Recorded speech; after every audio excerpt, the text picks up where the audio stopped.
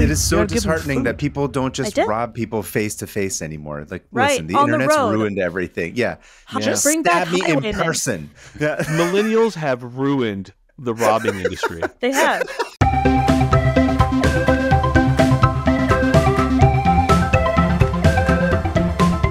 Hey everybody, welcome to 500 Open Tabs. I'm Hannah Hillam. And I'm Khordadian, and today we are joined by a very special guest. This has been, dear Lord, almost years in the making. It's a crossover of the Kava cinematic universe. Today we have GI doctor and host of the House of Pod, which is a humor-adjacent medical podcast, and a fellow blacksmith, much like myself. Please welcome to the show, Dr. Kaveh Hoda, at long last. It's like I'm having an out-of-body experience right now. I'm looking at a guy named Kaveh who looks not dissimilar to me. I know, we're kind of similar looking. You have like a beard. That's the one thing that I can't have a beard because of my job. I have to wear like surgical masks and that sort of thing. Otherwise, I would absolutely have a beard too. And it's bizarre. It's bizarre. Getting emails from Kaveh to Kaveh is weird. Being like, Kaveh, are you ready to do this thing? I'm like, sure, Kaveh. Am I talking to myself? It's so fucking weird. I'm having a weird time. Is it weird for you? Yeah. Because I've only ever met one Kaveh, and it's... Well, now I've met two. And the one guy I read about in the news, the one that, like, there was like a murderer named Kaveh or something. You met our other friend, Kaveh Rostegar. Rusty. The guitarist or something. Bassist, yeah. Sorry. We saw Rusty outside of Book of Mormon because he was playing bass on that show. And I had watched it for musical splaining. That's right, actually, the last podcast.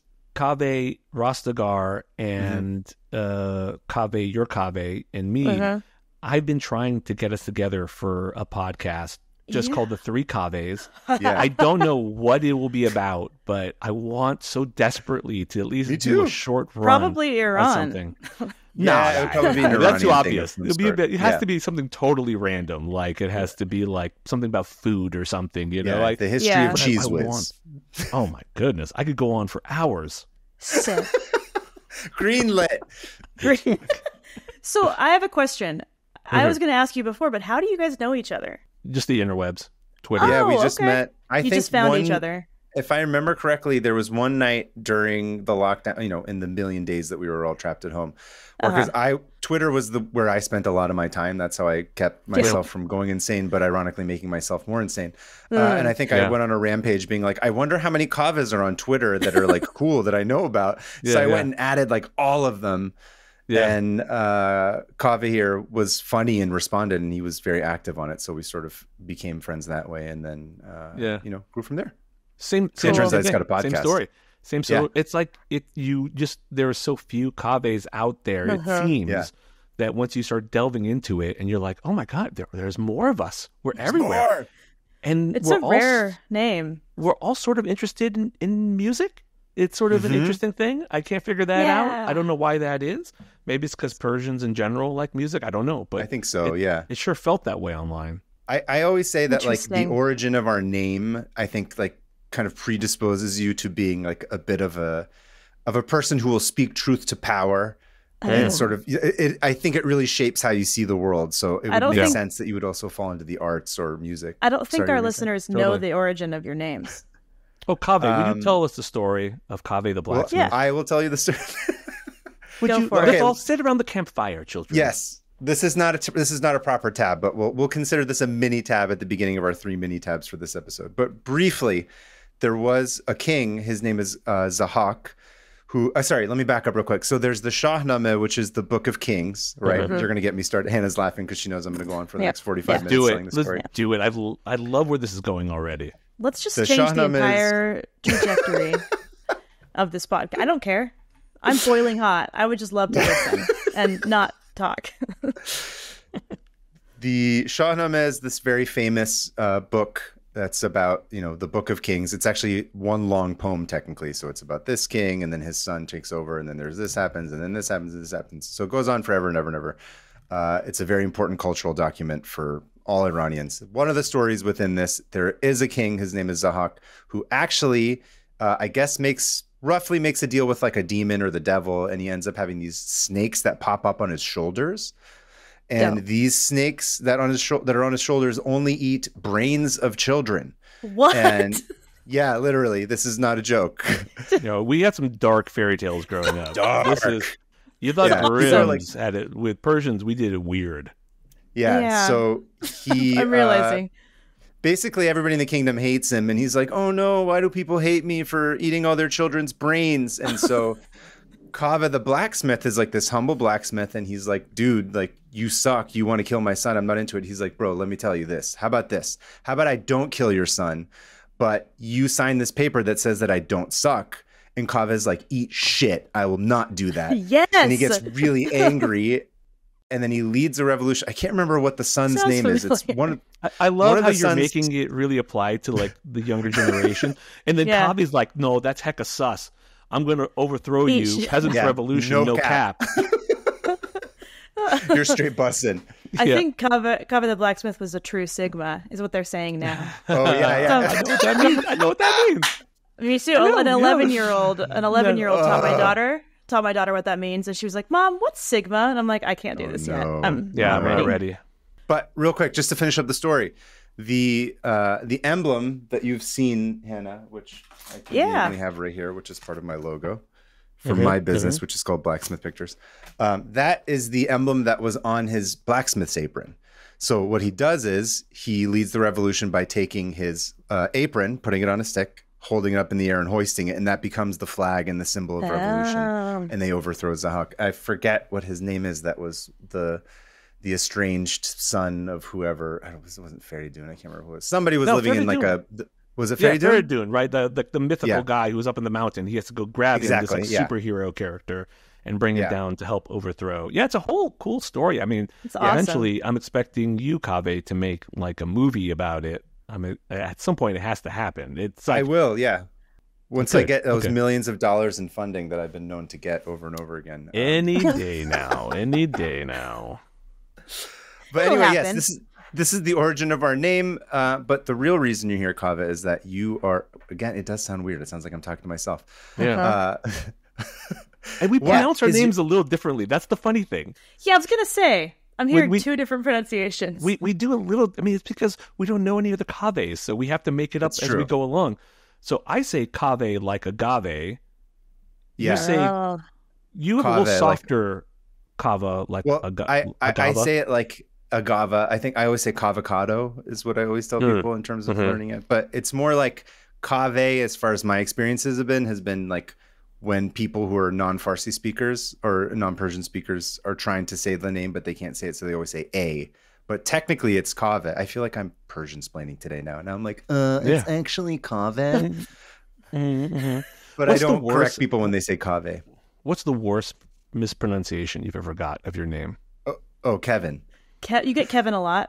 Both of you? No, I just remember that was the one I would get in school sometimes where like a teacher on the first day of class and they'd start reading roll, which obviously it was always like they blaze through all the names and they get to my name and there'd be a long silence and then it would be like, Kevin? Oh, I'm not even going to try and do this one. That's it. Yeah.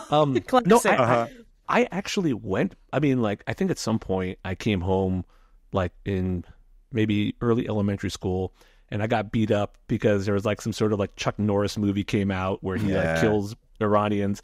And so like someone found out my name. Movies in the 80s basically. And my dad was like, "You're going by Kevin now." So actually I went by Kevin for a long time until like the end of high school. I was like trying to get people to like call me by my real name, but they're like, "No, dude, we've known you forever as Kevin. We're not." So as soon as I went to college, I started using the name Kaveh again.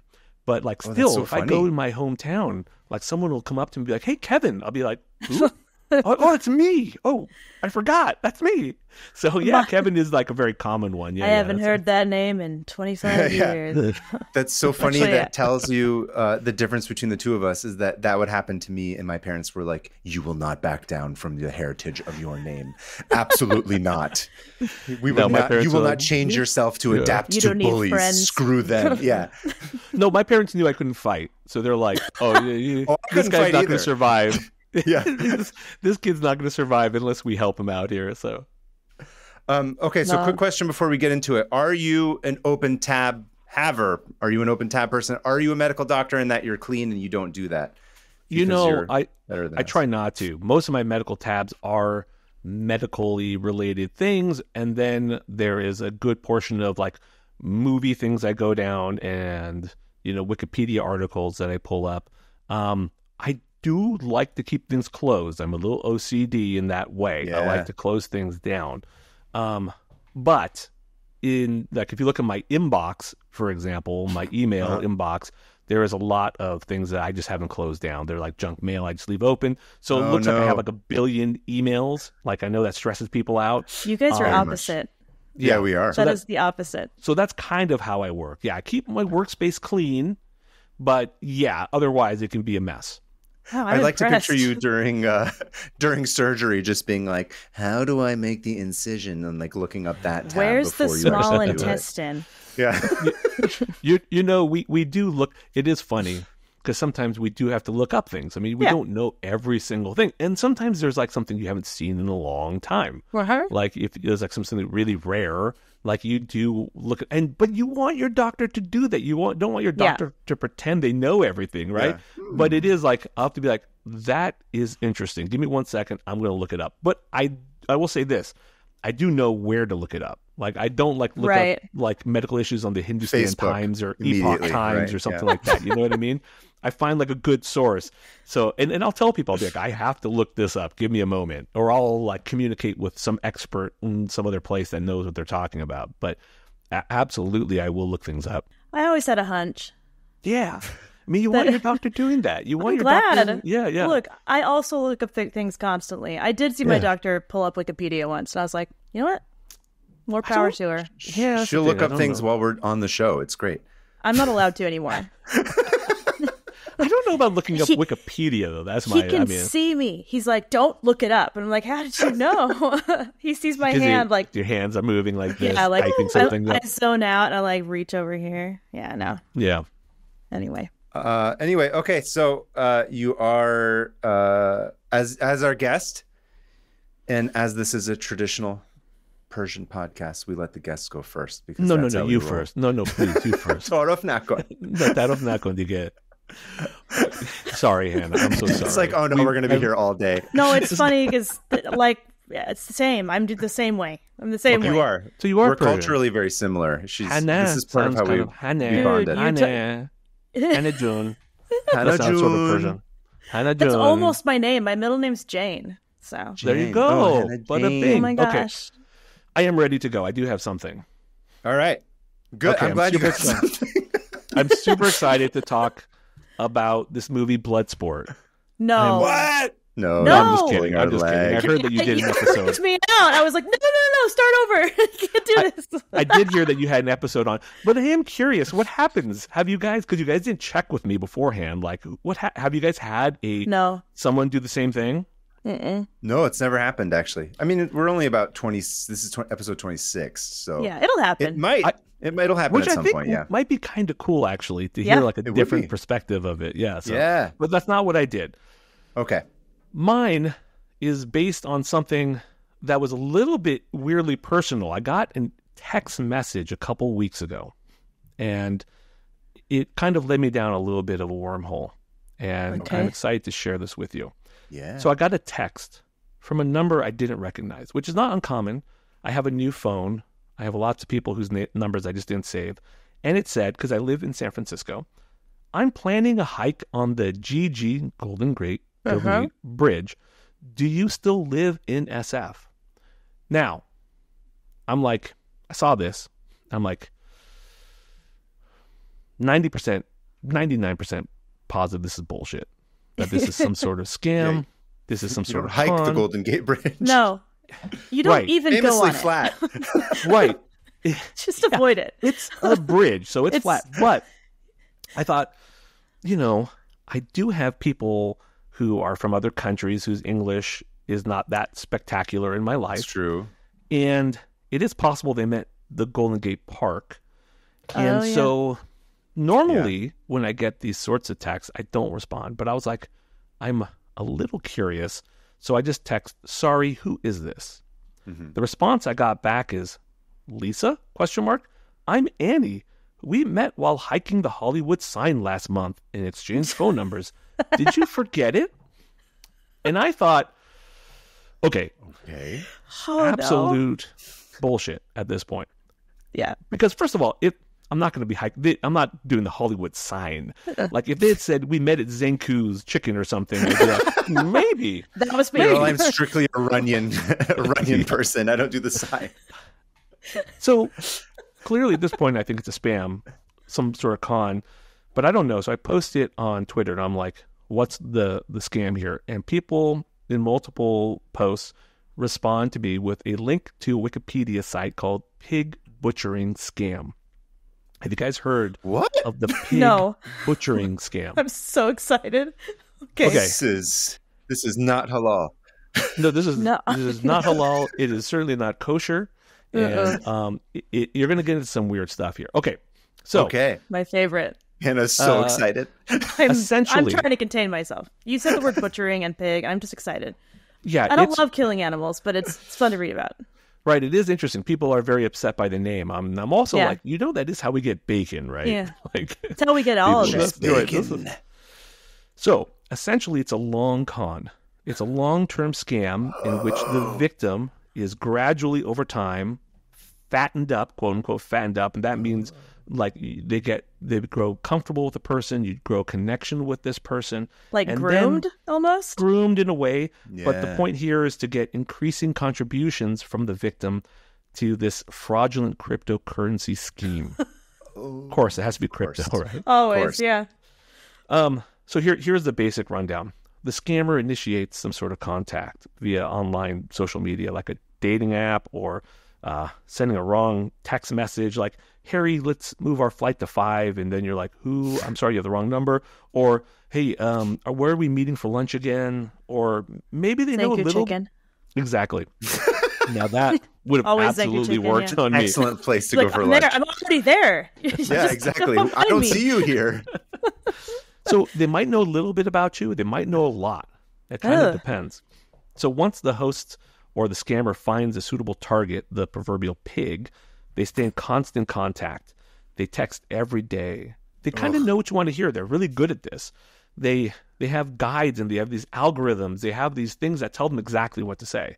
They have like a script that they can go off, but they're very good at this. And what you're going to learn more about in this process is that it's a very elaborate scheme. And it's not like a simple like guy sending out like Nigerian prince scam. This is a little bit more elaborate than that. I hope the Nigerian prince is doing well, whatever he's up to now. I know he stopped looking for people to help him get his money out. I hope he's actually got his money out finally. Yeah. Self-actualization, therapy. How is that guy? So this is the thing about this is that they'll get your trust and they'll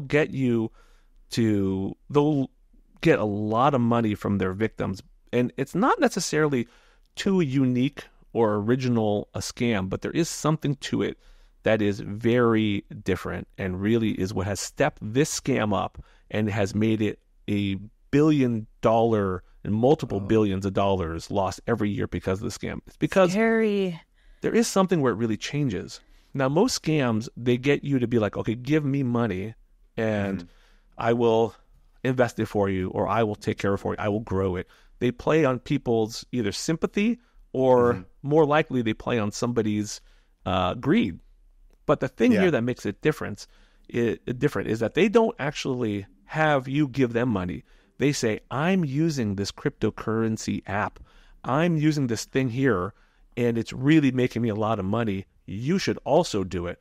Don't give it to me. Give it to this app. So they build these apps, these cryptocurrency apps. They'll build an actual app. It looks really good. And it looks like a very legitimate app. And they might even create like online reviews for the app. So if you double check it, it actually looks like it's a real app. Now, even worse than that. It's just an intermediary that they're just dumping the money into. It's like a it's like a fake building, but a fake app. And they make the apps themselves and they run it themselves. This group, but I'll explain more about the people behind this. They could just make a regular app and like do a regular business. They're like, these scams have been going really well. Right. Maybe we should leverage it into actual crypto now and make money for everybody. Maybe we should. Okay, we have web developers. Why can't we just have them do something You're real? Halfway there. Yeah, exactly. Here's the robbery. We get a job at the bank. Any job. Exactly. And we worked there for 20 years. 20 to 30 years.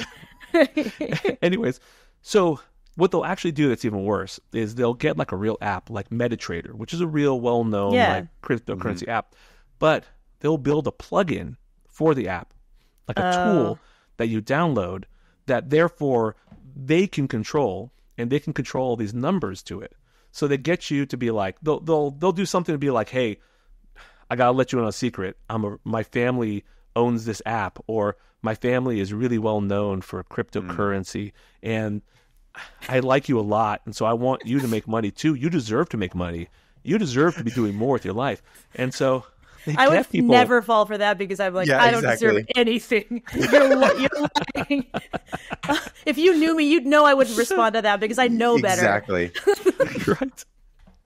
So this is what they'll do. They'll get the victim to join. They'll simulate some trade so it actually looks like they're making money. Genius. And they encourage them to put more and more money in. So they're pretty much convinced that this is working. They're seeing that on the app that they're making money, and they're getting fattened, so to speak. And then at some point, the victim tries to withdraw their money, and they say, okay, well, there is this large tax you have to pay. And that's kind of a weird thing because it's too high. And so this is essentially just one last fleecing, because then you pay them like the whatever money, because people are losing millions in this, and they'll be like, millions, like per person, not everyone. I mean, this game could run for thousands and millions, but up to millions of dollars. And they'll be like, okay, well, you've earned $1 million, but the tax is $300,000, which is crazy steep. But people are like, oh, well, I'm still making $700,000. 30%. They pay that, and then they never get their money back. It's all gone. It's all gone. It disappears into the ether because it's all on this blockchain. And who the hell knows what the hell the blockchain is all about? I mean, I certainly don't understand the blockchain. So then it's gone. And this is happening all across the world. It's happening to people in the U.S. And the FBI has sort of looked into this, and they've seen that at least $2 to $3 billion of American money is lost this way.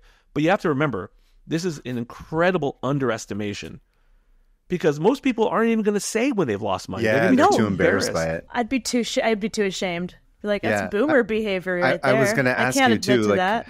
Kava, how much money have you invested so far? Yeah, only about $300,000. I'm not rich. I'm a doctor. I'm not like techie like the rest of these people. You're still gonna make like $100,000. I'm gonna be the one to get it. It doesn't work. I've outsmarted these guys. I have a plan. You have a plan. I have a plan. Nice. You're going to get a lot of people in your downline, and then they're going to definitely get more people in their downline. That's exactly right. Speaking of which, you two, I have an offer for you that you actually are going why we're here on the podcast. Again, I'm from Utah. I'm immune to MLM pitches. I'm immune. That's all they have. Well, I see. Okay. They're all based there, and I know exactly what one of my old. Oh yeah, one of my old high school friends. Tax laws, right? Well, and there's a whole reason. I can get into it some other time, but. When I always know when a friend is like, "Hey, Hannah, what's up?" I'm like, "Nope." We did not go on a hike in the Hollywood Hills. High school theater, and I'm not talking to you now. Yep. I'm very suspicious. I don't want your lip gloss that stays on all day. I can find my own. Oh, I'm really mad at MLM. All day. Yeah, I don't. Thank goodness for that training. I'll never fall for an MLM. Well, but we'll see. It's interesting because it all takes place in Southeast Asia, which is sort of like the Utah of Asia. That's how I see it. It kind of almost started. Exact. You think about it. If you think about it, a little bit. So, anyways, it kind of started in China in around 2019, 2020, and then it's fairly recent. Yeah. Wow. Then gone into Southeast Asia, where gangs in Cambodia, Laos, and Myanmar run very corporate-like structures, huge. So. It's interesting. You might be wondering like why this all happened. It all kind of started, at the height of the COVID pandemic, because there was these huge gambling centers, these huge gambling towns. Like I have to read this because I'm going to get it wrong. Sihanoukville, Cambodia. I apologize to any Cambodian listeners.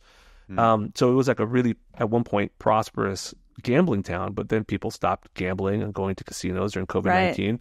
So casinos are not ones to lose money. They want to find a way to pivot. So they pivoted. So these became huge scam operation centers where they really increasingly use like these integrated, sophisticated techniques, creation of fake online investment platforms. Lots of work goes into it. And people were really lonely at the time. People were looking for any sort of like connection to the world. We all did weird things in 2020. I met another Kave. I tried to talk to the birds in my backyard. And that's what I did. That was my 2020. That's not a bad strategy. If they're crows, it's absolutely worth it. They were crows, and they did not want anything to do with me. So. It is so disheartening that people don't just rob people face to face anymore. Like, listen, the internet's ruined everything. Yeah. Just bring stab me in person. Millennials have ruined the robbing industry. They have. I want to be on a horse, and I want to be held at gunpoint and robbed by highwaymen. That's like the good old days. This used to be a proper rap country. I want to say one thing. I honestly believe there is a scam for everybody. I don't want any listeners of this thinking I look down upon people that are getting scammed by this pig butchering scam, because there is a scam for everybody. Just like I feel like there's an addiction for everybody. Yeah. And if you're not addicted to something, you're just lucky enough that you haven't been exposed to it. Yeah. But same thing goes for scams. Like, I feel like there is a scam that will get everybody, no matter how savvy you are. And even the most internet savvy people have fallen for it. I have a couple of examples here that I can go through. This is kind of one of the biggest ones. In 2023, there was a tri-state bank in Kansas, Elkhart, Kansas. Did you guys hear about this bank by chance in Elkhart, Kansas? Probably not. No. It went under. Completely lost everything because the CEO, Shan Haynes, was embezzling money up to $47 million from the bank to secure his own funds because he had been pig butchered. You don't want that guy. I was going to say, how do you get people who have like $1 million, $2 million to sink into this? That's crazy. Yeah. And also, I don't understand how banks work. How is that possible? That seems like it shouldn't happen, right? Like, I don't think banks make sense. Yeah. It does show you how like ridiculous the banking system is, that one guy could crush the whole bank. So anyways, he's been charged. He's been charged in federal court. I don't know. That's the job to get. Well, it didn't end well for him. So he was charged in federal court with embezzlement, pled guilty in May. His sentencing is scheduled for August 8th. And he has like a maximum of 30 years in prison, a maximum fine of $1 million, and he has to pay $60-something million in restitution, which I don't know how that happens. But he met someone on WhatsApp, and they... There you go. Yeah. Clearly, this is why this man is the head of the bank, because there's nothing more credible than that. And so basically, he had to make 11 transfers from scammers during this process. And this is like not a dumb guy. You think he's the CEO of a bank? Like, no. Anyways, my point is, it can happen to you guys. It can happen to anyone. Question. Yes. All of our head of bank listeners. What would we fall for? What would we all fall for? I think I would fall for a scam that would be like, this is anti-MLM. Come join our anti-MLM MLM. I think that's what I would fall for. That's pretty good. Like, we're fighting MLM. Donate to this thing. Yeah. Next thing I know, we've moved to an island, and I'm like, referring to them as like, for me, leader. That's how they would get me too. It would be like some sort of like, there's children who are, starving in this war-torn part of the world, and they would show me a picture of it, and I honestly, my kids know, like, every time we're watching TV and the commercial for Shriners Hospital shows up, I start tearing up. When they show like the sick kids, and my kids look at me and they just laugh. They're like, "You're going to give them money now, aren't you?" I'm like, "Yep." They get me every fucking time. And they're at some point, Shriners itself was like, "Hey, you contribute a lot. Why don't you just do this monthly plan?" I'm like, "No, I refuse to." They're like, "But you're pretty much paying more as it is right now, just so you know." And you could get a free shirt. I'm like, "No, stop." I don't want a Shriners shirt. Yeah, right. Maybe a hat. Every time. That's how you would get me. I think, listen, for me, the honest answer is I don't have any money to be scammed out of. So basically, no one's ever going to get me for anything. They give you for your time, man. They give you for my time. That's true. Some scammer will call me and say they're having a hard day, and then I'll be angry, but I will still talk to them for like an hour and a half as I try to talk them. That's the polite thing to do. Yeah, exactly, because I'm too impolite to tell them to like go to hell. Well, you guys are both artists, though, is the thing. Yeah. And like, I feel like people are scamming you constantly by like doing this. So like, well, you do this art and it's good for your like reputation. Exposure. You get your exposure and credit, etc. IMDb credits for this role, which you're not going to get paid for. So I feel like you guys are getting scammed. That's true. That's actually a good point. You're right. Kind of constantly, especially now AI's come around. Everyone's like, yeah, look, I made my own art. And it's like, totally. No, that's not art. Listen, when I first started in the film industry, my thinking was you get a meal, you get a credit, and then you're not spending money that day. That was how I justified it. So I was getting swindled for sure. Because it used to be like meals, copy, credit is when you first come in and you have no experience. People are like, we're not going to hire you. So you have to kind of eat shit and work for free. And I was like, all right, I'm not spending money on lunch. I'm not spending money on the date. I'm getting a credit. That was the only way I was able to justify it to myself. Whoa. Yeah. See, you poor bastards. Tell you, it's good for everybody. How do I become a doctor? It's too late for me. If I were a doctor, I'd be immediately fired. What? No, Hannah, it's not that hard. Look, if Please I can don't tell do me it, that. you can do it. Trust me, it's totally doable. Listen, just Wikipedia, everything. You have to put in a certain amount of time. That's I had like a solid 2.0 GPA. Does that count for something? Diversity. They need like a ADHD college dropout to cut open somebody's mix it brain. Up. Not all medicine is cutting into people. Okay, why not? Why not? Oh, okay. Yeah. You're right. You could be a medical illustrator. How about that? My friend did that. Oh, yeah. See? Bada I bing. draw cartoons. Do you have to go to med school for that? Yeah. You have to take a bunch of anatomy. Really? Yeah. No. Oh, that's so. Oh, no, you have to take like a ton of anatomy classes and like learn about medical stuff. We took a lot of anatomy classes anyway. It's funny. Right. I have a cousin who's an acupuncturist who like talks to me about anatomy. He's like, "How do you know all this shit?" And I'm like, "Because we had to study it for years. So much human anatomy when you have to learn how to draw every muscle and bone and how it contracts and expands and supinated and pronated and all that business." Did you work with cadavers or just like actual live models? We had live models and then we had skeletons. But that was not art related. I think that was just a fun thing that we were doing on the side. I snuck in. There was like literally no locks on the doors, and I was like, I see how far I can go. I went far. You need to get out of the cemetery, lady. You've been arrested for this 4 times already. Oh no, I did go to a cadaver lab, and it was the first time I saw a human penis. That's a different story. Wait, hold on. The first time you saw it? Okay, this is before you were married, I assume. Oh, yeah. I was like young. I was too young to be in a cadaver lab. Because I'm going to say either there's something wrong here. Either you were far too young to be in a cadaver lab or it took you a long time to, which is okay. There's no shame in that. Yeah. No shame in that. No. It was the young part. I was 15. It was too young. Probably a little too young. Too young. And I almost passed out because, I can't even tell this story. I can't tell this story. It's too much. Did you pass out if you tell the story?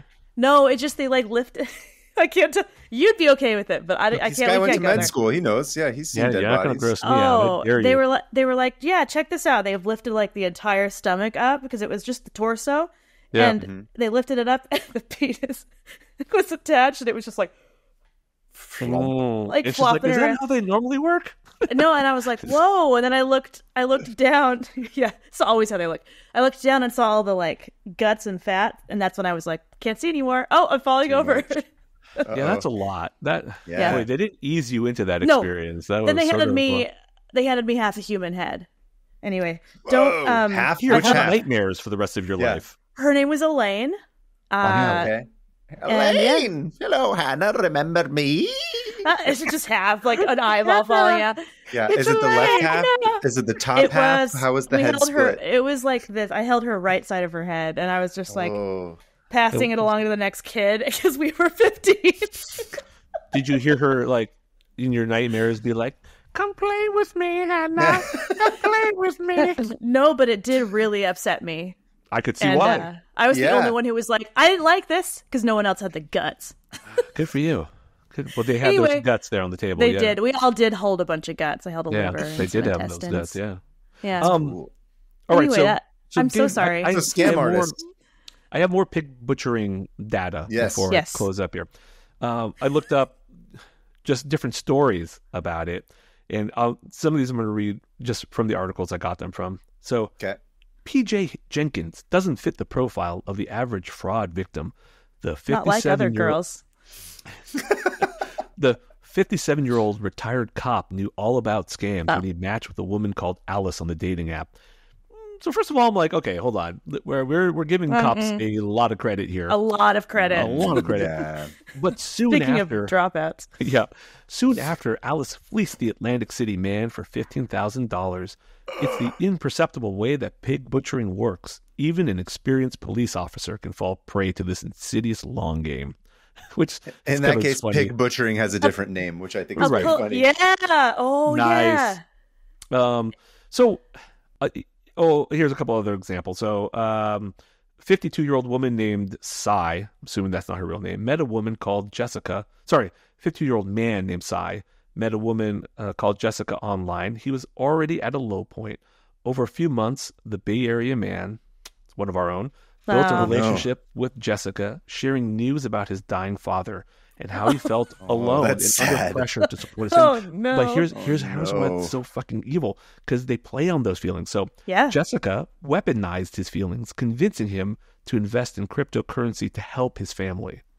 As she ensnared Cy, he sank over $1 million into her fabricated investment platform. Much of that had been borrowed from his friends and family. Oh no! It's very true. So first of all, that's so painful. I can't. Yeah. So listeners, be very wary of anyone who love bombs. You guys know what love bombing is? Oh yeah. Someone showers all that affection, like that Tinder swindler show on Netflix. Did you ever watch that? About the guy who pretended he was like the son of like a famed Russian Israeli diamond oligarch. Anyways. Love bombing. Beware of love bombing. Beware of anyone talking to you about cryptocurrency. I think that's just a standard. Like, I mean, my butthole gets a little tight anytime someone starts talking about cryptocurrency.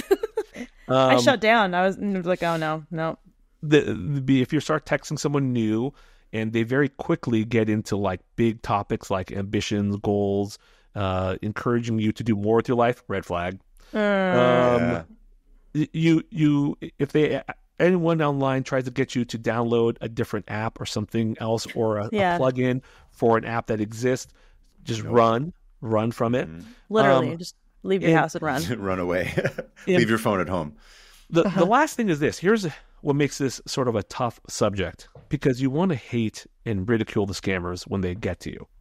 But the truth of it is, so I looked into this a little bit more, and my friend who is a journalist in Myanmar, he works in Myanmar, and a guy named James Stout led me down this to some new articles that I saw about this. The thing is, a lot of these people that are there in these factories and these enterprises are really victims themselves. Oh yeah, they're people who are stuck there. They're lured there with some false business promises. They've even gone through interviews. It seems totally legit. They get there. Their passports are taken. It's essentially human trafficking, like real human trafficking. I know Republicans like to talk about human trafficking all the time, but this is like a real case of it. Yeah. So like, and there's thousands of people that are stuck there, and they're even at risk of like violence if they don't do what they're supposed to do. So it's very hard. It's very hard. It's also tied into some of a big part of the finances and the economic system of these countries. Half of Cambodia's GDP is thought to be due to pig butchering scams. What? Whoa. Isn't that crazy? Half? I don't know. It's hard to prove these things because there's no records, obviously. Right. They're a big part, and there's all these gray areas between like the illegal practices and the legal system, and oftentimes the police are being paid off for this process. So it is a very challenging situation. I don't know if there's a great answer to fix it other than, places like WhatsApp, Facebook, etc. They have to be more involved and more knowledgeable about what's happening and try to stay involved. But yeah, it's so that's pig butchering. That's the pig butchering scam. I almost got pig butchered. I didn't. I was lucky this time. but next time they may get me. They might. That's true. They're like, we're from the Shriners Association or something. Trying to get you to pig butcher. They got a Shriner app. Exactly. They'll make one. It's so easy to do. It really is very easy to make an app. You just get like five good people to do it. Yeah, like, and they have a whole like business behind them. So, anyways, that's the pig butchering app. I hope that helps people, and I hope nobody here falls for any scam ever. But you probably will. Did you just end up like just cut them off? You just didn't respond? Did you say like don't contact me? How did you end it? So my friend, who's much more knowledgeable about Myanmar, the civil war, and all the strife there, responded. He was like, "Why don't you say this? Chit Duis is a traitor to the people of Myanmar." I didn't know what that meant. What does it mean? I assume it's a very deeply like political thing that they would only get if they were there in Myanmar. Yeah. And I did that because I'm a lunatic. Don't do that, people. Just delete and block the number. I did that, and there was no response. So I think they knew that I was on to them. They knew that you figured it out. But there are people who do funny things. I have to say, even though I feel bad for the people who are doing the scamming, I do love to see when people scam the scammer or respond with funny things. That's like the best. And you can go online and you can see a bunch of funny things about like how people respond to that. There's like a bunch of Twitter accounts that are like, here's all these responses. I don't know. Yeah, exactly. I almost fell for a scam. I got they had mimicked business tax form for my small business. And I was like, I thought I already paid business taxes. Okay, maybe I didn't, because, I don't remember anything ever. Yeah. And so I open it up and I start like doing it. And then I was like, hold up. This doesn't feel right. And I'd like examined the letter. There was misspellings. It looked like it had been scanned. It looked like it had been like blown up a little bit. It was immediately a scam. I was like, scam. I'm so glad I know what pixels look like, because now I can tell this is not a real image. This is not a real paper. It's just an image. Anyway, I have tracked it back, and there's this place in like Santa Ana that like they put this like non-existent address as the return address for these things. Yeah. And I found that, and I was like, oh yeah, okay, good. I almost paid a lot of taxes to nobody. No, for sure. Just this morning, I got this text here from someone saying that my Fast Track Express lane had an extra bill on it. And it looks super legit. The website that they want to send me to looks like legit.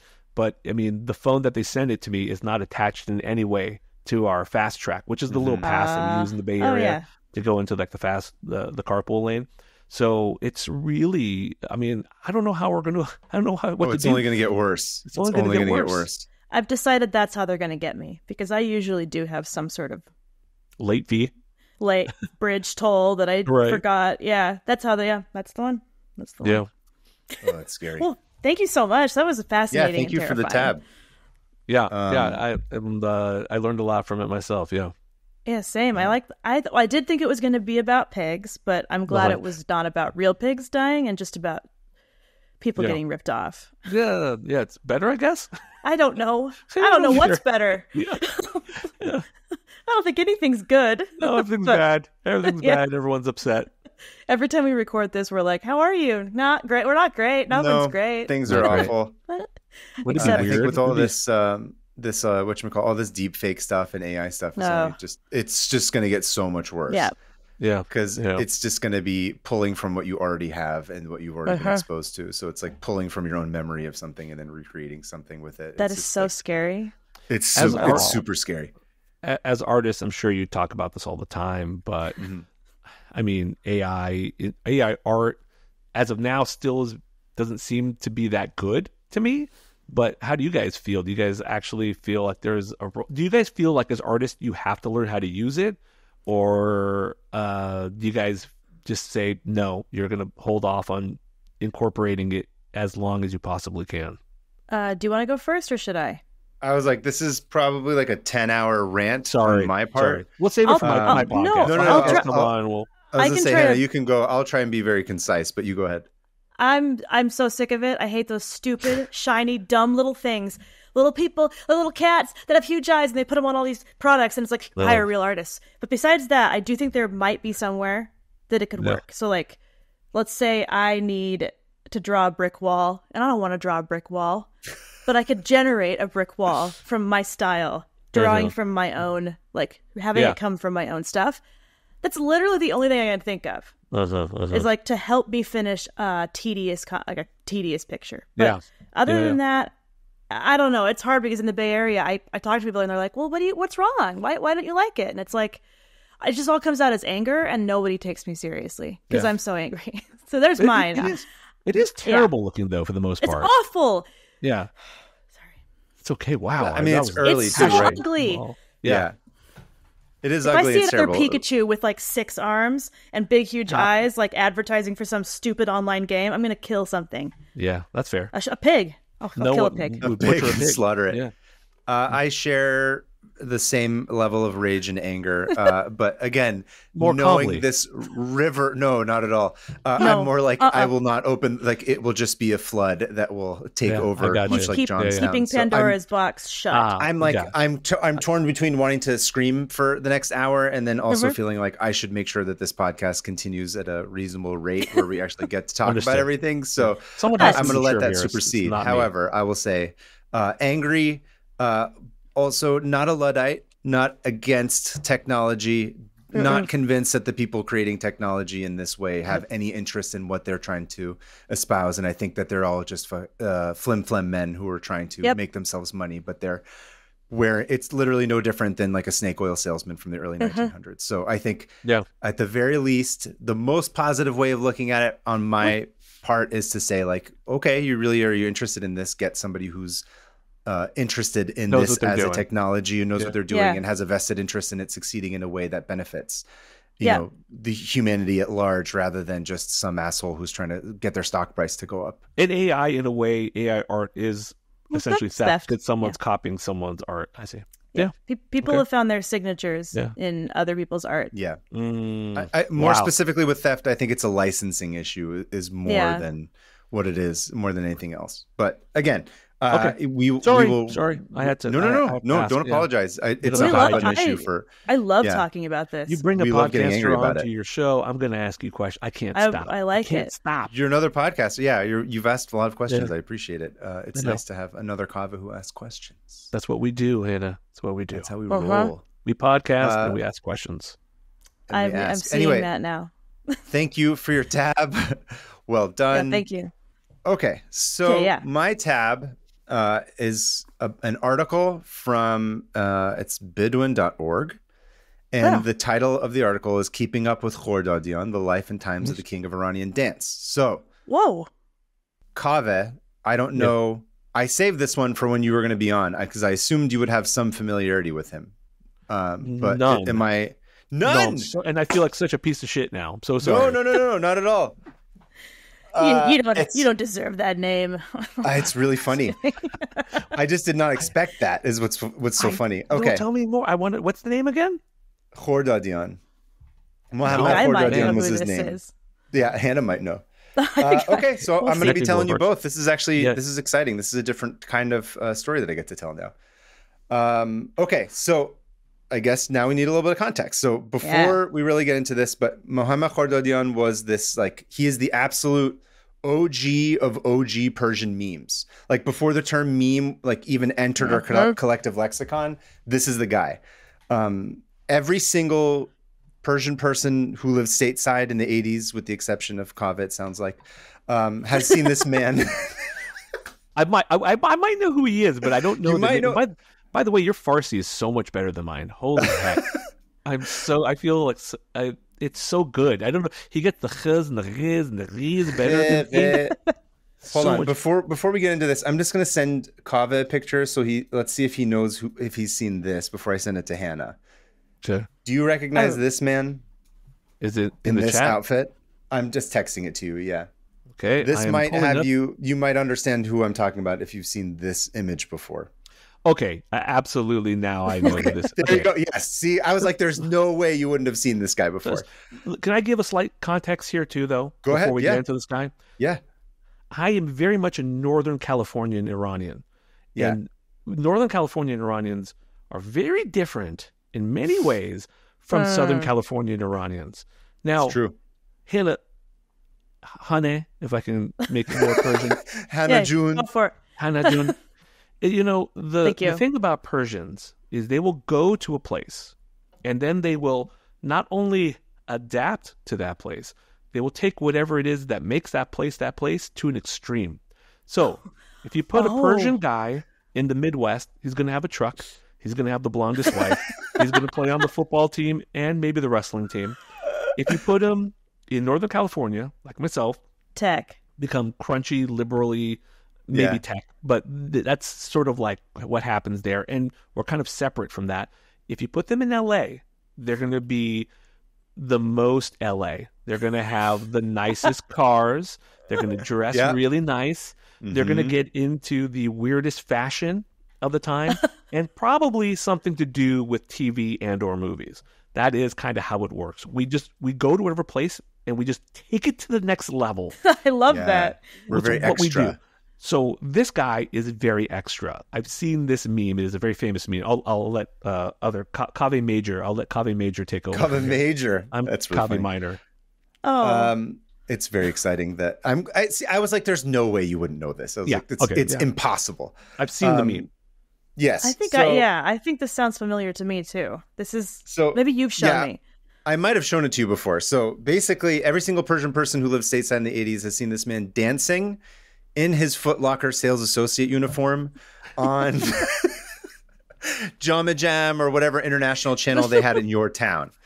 And like, I cannot overstate this. Like, this man it's just burned and it's just seared into our collective memories.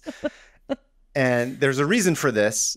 But first, a little backstory about the man, the myth, the legend of Mohammad Khordadian. So, Hannah, I'm just going to send you a quick clip of the video so that you have a little context about what we're talking about. Okay. And we can maybe try and splice this into the YouTubes. And Kaveh, I sent it to you as well, just so you can see it for all. Yeah, you remember this? I've seen this. I think you might have shown this to me. I'm probably the one who showed it to you at some point. Let's see. Yep. Yeah, you showed me this. Okay. This guy's amazing. He is the best. Legend. How he comes walking out. Yep. That's Riz. That's exactly. Riz. Look at him. Yeah. You know why you showed me this is because I was surprised that there was such a huge dancing culture. Oh, my Lord. And you were like, all we do is dance. Have you heard of this guy? Literally all we do. Stop. Yeah. We can't stop with the dancing. It's a thing. Yeah. Okay, I have to say this. I'm watching the video now, and because where I grew up, we didn't have a Persian channel. There might have been one on satellite, but my parents didn't have it. So I've actually never seen anything outside of the meme. I'm actually watching him dance. Yeah, so this is my first time watching him dance. And bros can dance. He's good. Yeah, he's... Those hips, man. What in the those world? Hips. They don't lie. No. They do not lie. I'll just say dancing for Persian men is a big part of the culture. There's like certain... I love that. Like, I know like a lot of cultures of like men are like, oh, I don't want to dance. It's not masculine. But Persian men like love to dance. It is. And if you don't dance, it's kind of considered a little bit questionable. Yeah, really? I mean, at least not publicly, which is also part of like a big part of what this story's about. So let me give a little context because, again, our listeners probably have no idea what we're talking about. No. So his face, the looks he's giving. Yeah. So in case you hadn't heard, back in 1979, there was an Islamic revolution and the Shah of Iran was overthrown. Just a little one. Just a tiny one. Khomeini took his seat as the head of state, declaring himself the supreme leader, which I thought was a missed opportunity because he could have done it like Taco Bell and called himself Leader Supreme, but that's a story for another day. Way better. As you can imagine, this was a very dark and uncertain period in the country's history. And at that time, Iranian television, meaning television in Iran, used to only broadcast like revolutionary propaganda, essentially. They had taken over the airwaves and were making sure that they were only pumping that out. Occasionally, they would play Nick at Night from like 9 to 11, and you'd watch repeats of... No, I'm joking. It's not real. I was so excited. I was like, that's awesome. How did they do that? There was a brief moment where I was like, there could be some weird reason for that. Like maybe like how like Soviet Russia, I Love Lucy. Yeah. Every once in a while would like show a certain movie that was... Anyway. So when the Iran-Iraq War broke out in 1981... And Hannah, your boy, Ronnie Reagan, was all getting hyped to sell Saddam chemical weapons. I can't even handle that as a joke. How could you? famous for her love of Ronald Reagan. I believe in hell simply because of him. Because if there's not one, then nothing makes sense. So anyway, go on. Sorry, I should have just laughed at that, but I can't. No, it's okay. It's meant to get you upset. Iranian TV during that war just became filled with images of Iranian soldiers who had gone to war and like death and like martyrs and shit. It's just they took it up like 10 notches. It's basically just like everyone's Instagram feeds today, more or less, as far as like insane stuff that you're just seeing.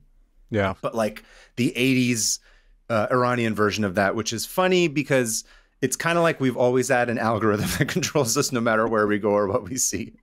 Yeah. Right. And shall we say it was not uplifting. It was not very positive.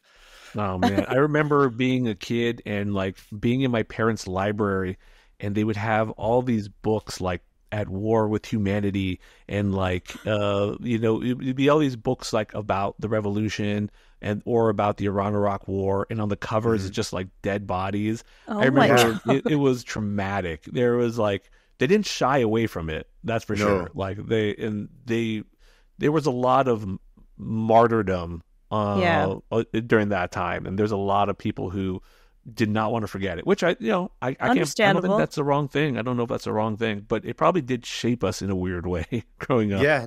That's very cultural too. I mean, they still do that essentially. They still are doing that with all the protests that have happened over the past couple of years, and even back in 2009. It's always like people become martyrs very quickly, and those images of people who are bloody become very like embedded into the public image.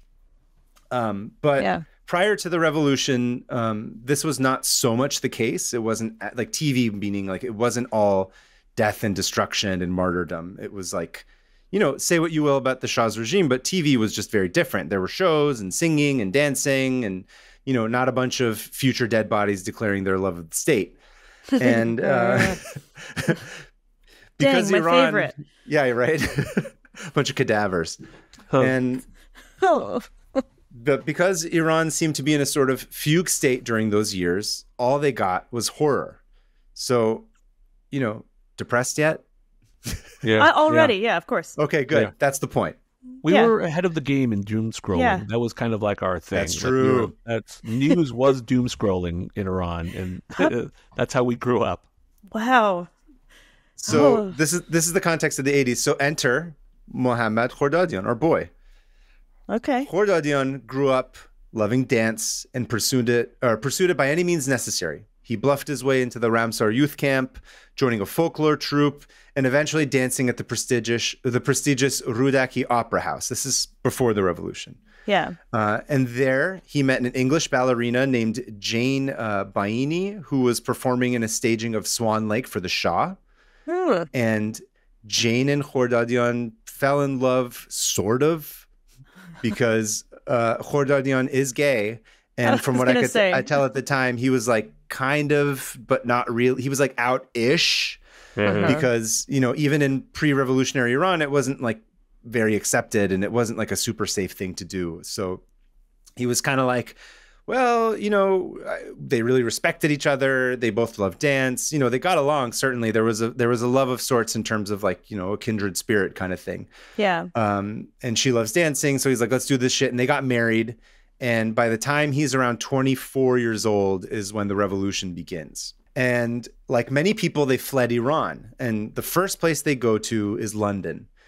And they danced for a while. Apparently there was a nightclub in Kensington that had like Iran night or something or other. And they danced there for a little while. In Kensington? Can I ask a question? Yeah, go ahead. This is probably something we don't have the answer to, and I'm not sure if it makes much of a difference, but did she know he was gay and this was just like a marriage of convenience, or was he not out at that time even to her? I think from what I understand, from what I was reading, it seemed like it wasn't like out at that time when they got married, but it was like it sort of came to reveal itself. And actually, by the time they get to Los Angeles, which was the next part of the story, they do actually split by the time they get to the States. But amicably. Like they're still very, on good terms. She actually ended up writing a book. It was like a memoir about them. about her experiences with him, which I just found like last night when I was continuing to do the research. I kind of wish I had gotten a chance to thumb through it, but very good terms. She was there was no animosity, nothing bad. It wasn't like a crazy secret, but I think on some level she just sort of was like, enamored by his moves, so to speak, and his ability and his passion and his love for it. And so she was sort of like, fell into it. But I guess, I don't think she married him outwardly knowing that he was gay, but I think maybe she had a sense. I'm not sure. I mean, if she's a dancer, like that is where, even back like hundreds and hundreds of years ago, if you were gay, that's where you needed to go, like theater or dance, because you could be out among those people pretty easily. So maybe she did, or maybe they were just like best friends or something, and she was like, let's get married. I think that's I like you a lot. Yeah, I don't know. Yeah. And it was the smart move for him to, in terms of socially, is to be like, well, it's probably better off to be married than to be an out gay man in Iran. Definitely. Maybe she was a lesbian. Yeah. And his moves, I mean, like, I don't know. If you see his dance moves, like I'm watching on this video you sent, like even when Persian men dance, there is something that I really enjoy about it, which is that it's not your typical masculine dancing. Yeah. It does have a lot of feminine vibe to it. It's kind of like masculine and feminine. I don't know how you define those terms, but it's not traditionally masculine, which is something I really dig about it. Or like how Western. That's what it's like, the Western view of masculine dancing. Yeah. It's not like breakdancing, or I don't know what a masculine dance would be, but there are like feminine components to it, which is really something I love about Persian dancing. And his is like particularly pronounced. So I could see why he was like, I have to protect myself and have this beard. Yeah. Yeah. And so, so like I said, after the revolution, they go to London, and then eventually he and his wife arrive in Los Angeles. And by the time they get there, like they split. And so Khordadian is living in LA and he's looking to reinvent himself. This is the early 80s. And at that time, after the revolution, many Iranian artists who fled to the United States eventually kind of formed these little exile communities of like, these kind of diaspora pockets. We were talking about Northern California versus Southern California Iranians. So I think the biggest collection of the diaspora in the States is in Los Angeles specifically, but I think the other one is probably San Jose, if I'm not mistaken. Yeah. Yeah, it's a good question. It's pretty high, but nothing beats Tehrangeles, that's for sure. Yeah, exactly. Tehrangeles, exactly. So the Westwood area, Tehrangeles. So these exiles start producing TV programs that came to Iran secretly on videotapes with a delay of several months, because don't forget, like, this is the era of VHS. So all these people who fled started making their own whatever. So it's almost like a black market, like underground thing, which is still very much a scene in Iran today, but not for videotapes. It's for other stuff. Yeah. And singers from before the Islamic Revolution who had fled sang on these VHS tapes and sort of continued their careers. And a few new faces appeared among them. And of course, we know who we're talking about.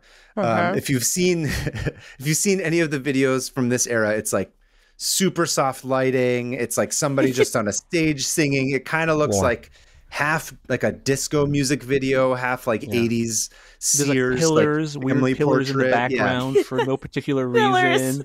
It's a very pillars. Persian thing, like a Persian thing with like to have pillars in the background. It's very, I don't know, Greek. I don't know why we do that, but it's something ancient Greek. Sorry. We don't want to get into that. That's the whole thing. We don't. No, I know. I've learned my lesson.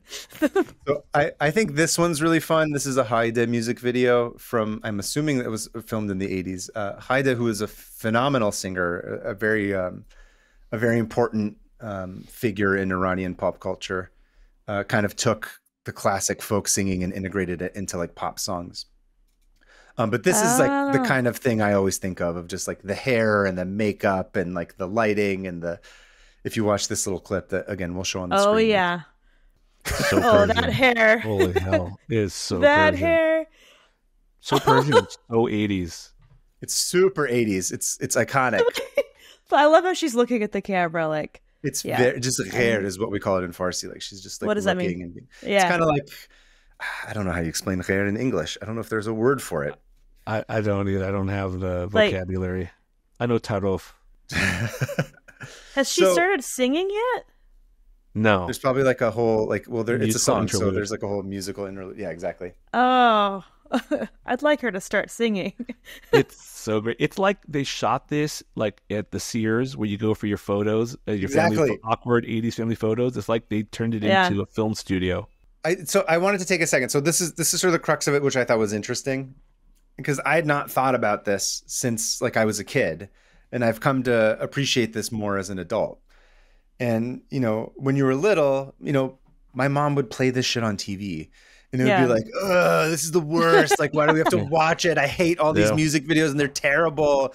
And for some reason, it was like the only thing she would play at like full blast in the house. Yeah. Just clinging to like their culture and like being surrounded by like MTV and all this other stuff that was disregarding the Persian culture. They would cling to it so tight. Yeah. My family, they put it Black Cats. You remember Black Cats? Yeah. It was like a Persian rock. It was a Persian rock group. It was cool. So good. It's rough to hear. We should probably play it. Very cheesy. Yeah. Oh, okay. That kind of rock group. Yeah. They were, I don't even know how to explain them. They're like a boy band, but looked like they were in their 50s, I think is what I remember them as. Who didn't reunite. It was just like they started a boy band in their 50s. It was really strange. It is still like going. There's like Black Cats now with some of the same members, and some young people are brought in. I guess it's like Menudo a little bit. It's kind of like Menudo. Both instruments. They play instruments. Yeah. And they would sing they in might have English, all been like which is the hard 32 part. at that time, but I don't know. They seemed like they were in their 50s when I was a kid. Did not age like we do now. 35-year-olds were rough. Oh yeah, it's a very it doesn't hold up. But you know, the thing about Persian music is, I mean, like these singers like Hayde and Gugush, these very famous pop singers. I just never got into Persian pop music. It was always like 10 years behind American pop music, and I didn't even like American pop music. So to me, I just never like felt it. But like, there's such great Persian music out there. There's like the classical sitar stuff, like Hossein Alizadeh. I'm like super into. It's beautiful, and now you can actually find great rock groups in Iran who are trying to do different things, like Radio Tehran, who are doing really interesting, fun stuff. It's all underground sort of stuff. Cool. But there's movies they made about it, like No One Knows About Black Cats or something like that is the name of something like that. No One Knows About Persian Cats. And there is a huge underground Persian music scene. That stuff is awesome, but it was never the stuff we heard on these things. I wish it was, because I probably would have been much more into it. You know what I mean? As like a kid in the 80s, like this stuff was hard to like really get into. The stuff our parents liked. You know, I think you made an excellent point, and that was the next thing I was going to try and expand on too. And I think you really hit the nail on the head, which is like, you know, now that I have a fully formed frontal lobe, it's like weirdly, you know, I'm sympathetic and I have like a little bit more empathy. I'm like, it's actually kind of emotionally, like it's a little bit sad when you think about it. It's very tragic. Yeah. It's like this country that you grew up in and loved has collapsed. There's all these like insane horror stories of how people had to escape, and you come to America who absolutely does not like you, and not just because of like your sort of run-of-the-mill racism, but also the hostage crisis that had just happened a couple of years ago. So it's like you got a target on your back, and on top of all of that, all you're seeing on the news is what's left of your homeland being destroyed by this Iran-Iraq war, and it's just like awful. And so there is something kind of I don't know that much about all the personalities that came to LA in that time, but there's something kind of great, I think, in terms of all these people being like, well, shit, what are we going to do? We're just going to have to create our way through this, and they'll record new songs and they'll make new music. Like they're doing the best they could within the circumstances that they found themselves in, and preserving what they lost in a way. Right. Yeah. And to your point, like it seemed like 10 years behind, but that's probably the last time that they were like emotionally stable and not experiencing. I don't know if any of us are ever emotionally stable, but things seem stable in a way where they could actually like relax. And now it's funny too, because like a Gugush song, Gugush Hannah was like this very famous. She was like our Lady Gaga, Taylor Swift, Lady Gugush, Lady Gugush. Yeah, Lady Gugush. I'm familiar with her. Because of Gaga. Yeah, right. And so when I hear her come on, I'm always like, it's like nice now. I'm like, it is like you nostalgic. Appreciate it. I appreciate it. Yeah. And she is a very talented. She had a great voice, so she was fantastic. Yeah. And so in this climate, Khordadian decides to kind of go for it. Remember, he's in LA now. He's single. He's things are terrible everywhere else. And so he's just like, screw it. And his first videotaped was called Persian Workout and Dance Lesson Number 1. And it was released in the early 80s by Parse Video, which was a San Fernando Valley-based clearinghouse for Iranian music and film. And he wasn't really happy with the result. So in 1987, he released Persian Dance Number 2. And that becomes the one that's like iconic. Like this becomes the meme. And in it, so for people who are listening, in it, he's wearing this like iconic referee like tank top. Yeah, and it's like exactly black what it leggings with like what are the socks called? The tube socks. Leotards or leotard? Well, no, I guess he's wearing the leotard with the leggings on top of it. Yeah. And he's kind of got this like short Jerry curl type hair, and you know, hairy like a normal Persian man like myself. Yeah, and like, but don't leave me out of this. Yeah, go ahead. If the listener, I mean, in terms of hairiness, I don't want you to, just because you have a beard doesn't mean you're hairier than me. It just means you're outwardly hairier than me. Okay, let's not. Should make we have a contest right now? Shirts off party. Yeah, shirts off now. Come on. What kind of show do we want to make this? Yeah, right. So for listeners who would, they want to know exactly what we're talking about, all you have to do is on your phone, if you have Twitter, is just put into the GIFs Persian, and he's like the first thing that pops up. Oh, is he the first one? He's literally the first thing that pops up. It's like him, the Spanish guy who played Xerxes in 300. So it's like those are like the first things that pop up. And we can talk about 300 for weeks. I could talk about that. But so he is, you will recognize him, I think. Even people who are not Persian will probably recognize his pictures. You might have seen it. Yeah. So in this video, he's joined by a team of 3 women and 2 men who are also wearing crazy 80s workout gear. And he leads them in a lesson of classic Iranian dancing. And he'll say stuff like, my message is that dance is not just for perfect people. And it's time to have a good time. And it's very like... Good message, man. Good message. I'm on board. Yeah. Yeah. It is time to have a good time. It's time to have a good time. And so this is still kind of true today, but so Kaveh, you had touched upon this earlier, but it was at least in like popular culture in terms of like something like this, it was unheard of that a man was going to lead a dance class, particularly in the 80s, particularly like as immigrants that came to this country. And, you know, you have men who dance, like you said, certainly like in parties, but not necessarily like public figures who were dancers. That wasn't really a thing. I think there was a dancer from before. Her name was Jamila was her stage name. She introduced belly dancing and all this stuff into like popular Iranian culture, but there were no dudes who did this. He was, Khordadian broke like this massive taboo for Iranian men by just being like, screw it, I'm going to be here. What have I got to lose? I love dancing. He loves dancing. And your analog today in terms of looking back at it would probably be like Richard Simmons maybe. But he says, his quote is, I owe a lot to Jane Fonda. That's most of what he was modeling himself after, because it had a very different vibe from Richard Simmons. Richard Simmons was very much like kind of self-help, like emotional, like letting it all out. This is more like, we're just here to have fun and like get in shape and have a good time. And he was also one of the first people in Iranian culture to kind of take, I should say Iranian popular culture, to take a cue from America. And he was sort of assimilating in a way by taking that Jane Fonda template and then applying it to something that was from back home, which was this cultural dance.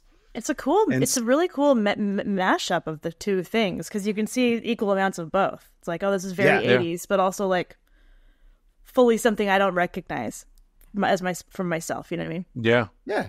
Well, so you might tell us, but I'm really fascinated to know what happened to him. Is he still around? Yes, I will explain. Okay. I'll keep going. So suddenly he becomes like this darling of the Iranian diaspora. And his dance instruction videos could be found in every home as he taught Iranian dance steps to the post-revolutionary generation through secret videotapes. And these tapes made it back to Iran, where it circulated on the country's black market once again. And so by 1988, basically like every middle-class family in Iran also had a copy, in addition to everybody that was in the States that saw it. That's awesome. That's subversive. Cool. Yeah, exactly. So he kind of becomes like this weird, like they call him like maybe like a minister of happiness. Oh, and wow, what a great name! What a dope name on a resume. Yeah, so like it's the end of the Iran-Iraq War. It's everyone's miserable. Shit sucks. Like the country's been overthrown, and then it got immediately into this like 8-year war. Everyone hated everything. Yeah. And people wanted to let loose after all that sadness. And suddenly there's this dude who's just like, hey, we're just here to have a good time and dance around and like whatever, screw it. And it just sort of takes off. Yeah. And he also kind of reminds people of like, hey, this is the kind of shit we used to really love before all this terrible shit happened. Yeah. Yeah. It's almost like an act of defiance. It's not even just dancing. It's like I'm going to do this despite everything. It's punk rock. I absolutely love it. Absolutely. It really is. Yeah. It's like revolutionary. It's cool. Again, it's funny to me because like we just grew up kind of laughing at how like silly it was, and now I look at it and I'm like, oh, I guess it is like punk rockish. Like the balls it would take to do some shit like this. Yeah, yeah. You know? And so, Kava, to your question, you're probably thinking, awesome, everything turned out great for him, right? No, because I also understand how the world works. Yeah, because this is Iran. That's not how it goes. Right. Yeah. We're not allowed to experience joy. Only sad. Yeah. We get joy in small increments, and we that's suck what the movies tell me, at least. Moments. Yeah. Exactly. Yeah, we have to be punished for experiencing joy. The movies tell me everyone's really sad over there. This is I don't know if it's not true. He's like, things are fine. He's like kind of doing his thing in LA for a while, and then I think around 2002, his mother passes away, and she's still in Iran, and he goes back to sort of see family and deal with it all that. As he's trying to leave, I think it's like July of that year. Classic tale, as old as time, that everyone always gets. As soon as you're trying to leave Iran, that's when they come and they start questioning you, and they're like, "What's your deal? What have you been doing here?" Blah blah blah blah blah. And then like he's a spy. He's going to dance his way into espionage and secrets. Exactly. Fools. The guy who does the dancing class is clearly the person who's going to be the spy. Yeah. Well, they used to do that. What was that one spy that White Knight? Wait, no, what was Matahari? Matahari, that spy in World War II. She was a dancer, and she was also a spy and like killed people. Anyway, different that's tab. pretty cool. Yeah, I want to see that. There's a movie with Mikhail Baryshnikov who was like a spy and he danced. I remember. Oh, really? Yeah. Or he was like they're trying to get him out of the country. I don't know. The 80s were wild, man. I don't remember. Yeah. It's all very much so. Yeah. He was arrested and convicted of, quote, promoting depravity and corruption among the youth through his dance videotapes. From the 80s. Right. This is 2002. Okay. Yeah. 20 years later. So he was initially given a 10-year prison sentence that was suspended pending good behavior, but he was barred for... So I'm unclear about this. It seems like they reversed it. I don't quite understand, but... Initially, what it said was that he was barred for giving dance lessons from life, even outside of Iran, and banned from attending weddings and other public celebrations for 3 years. I don't think that's still the case because I've seen videos of him doing stuff. So I don't. What's funny is that even the Iranian government was like, okay, this will be really unpopular if we actually put him in prison. Ban him. Yeah. Yeah. And they notoriously don't care because they're terrible people. The fact that even they were like, it's not a good idea. We should just give him a strict warning because we're so lenient. That's why. Yeah. Putting it that way, it's like, that's incredible that he didn't get imprisoned. Yeah, and also to your point, it's interesting that like his homosexuality didn't come up in any kind of like sentencing, which is something that they would have. I think they're just sort of. Again, I don't know. Like you said, it's all speculation, but they're probably just like, this is too much of an important public figure. Yeah, because the Iranian government at the time, who was president then? It was Ahmadinejad, right? I think 2002 was still Khatami, if I'm not mistaken. I might be off. I feel like either way, they were just going to be like, no, he can't be gay. He's a Persian man. He's not. We don't have those here. We don't have those. Yeah, so that's probably why they didn't bring it up. They didn't want to acknowledge that one of our most famous, exports could be gay. Yeah.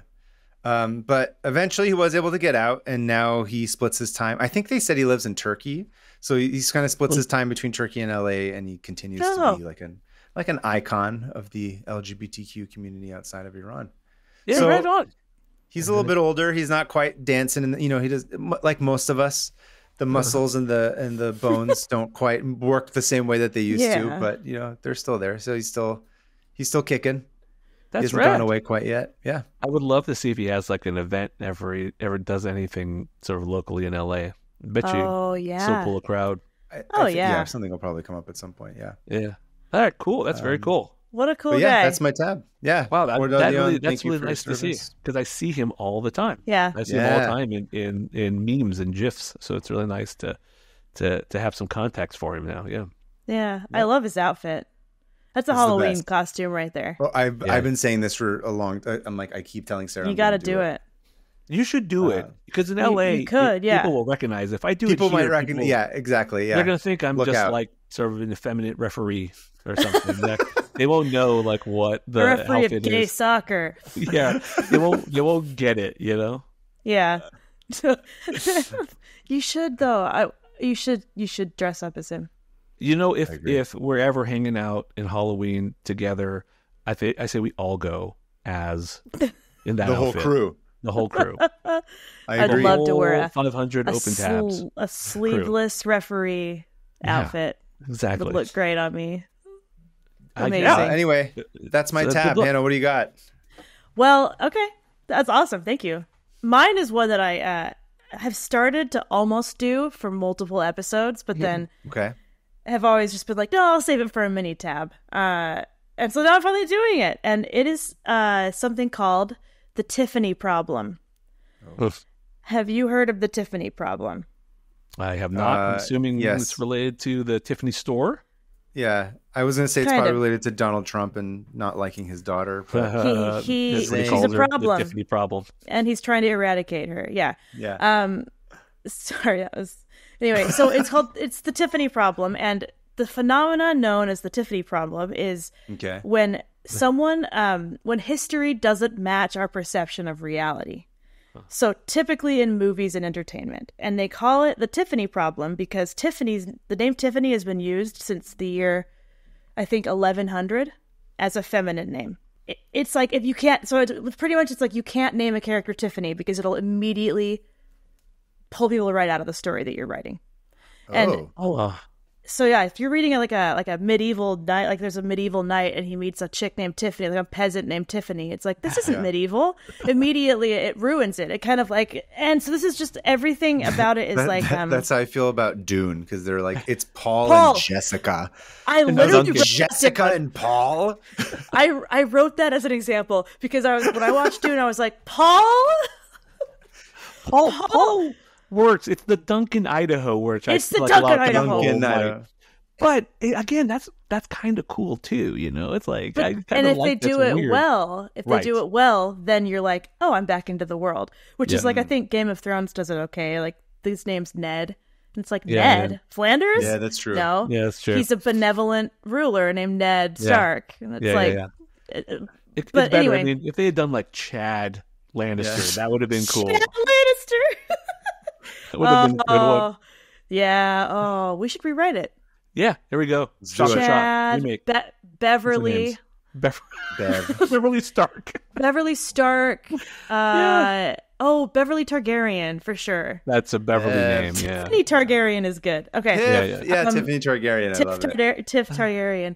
I'm going to do a little bit about the name Tiffany because it's actually pretty crazy. It's originally from a Greek name for Theophanes, which is the word for like the Feast of Epiphany in Catholicism. Okay. I don't know what it is. Again, Catholic stuff I don't understand. And it started as that, and they started naming girls Theophany or Theophania, or Teophania.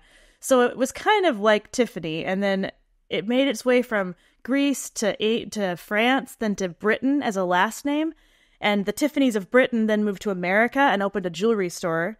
And then it was made into a movie. And a few years later, the name just took off. And every girl in the 70s and 80s was named Tiffany. So that's where Tiffany comes from. It's an ancient name that we only associate with like 80s cheerleaders. And totally true.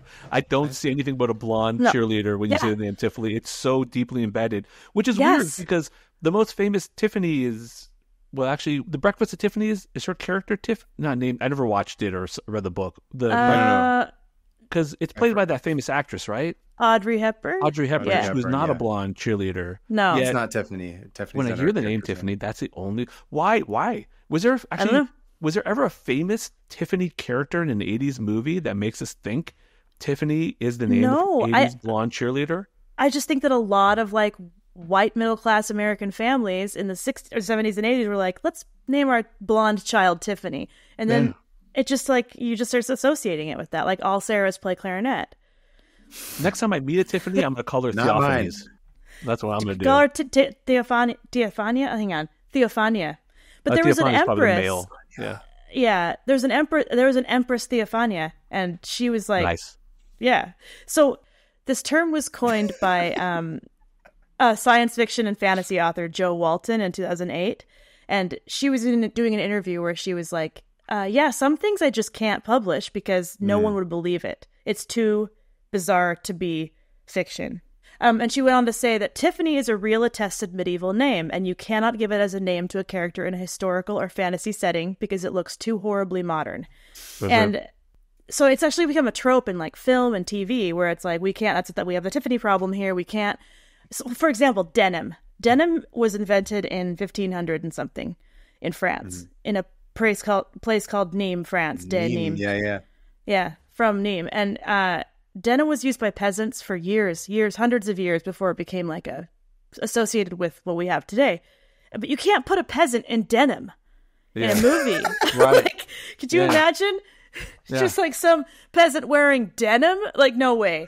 Yeah. So that right there is a Tiffany problem where it's like we have to change history in order for people to Levi, believe. Here is your pig fat.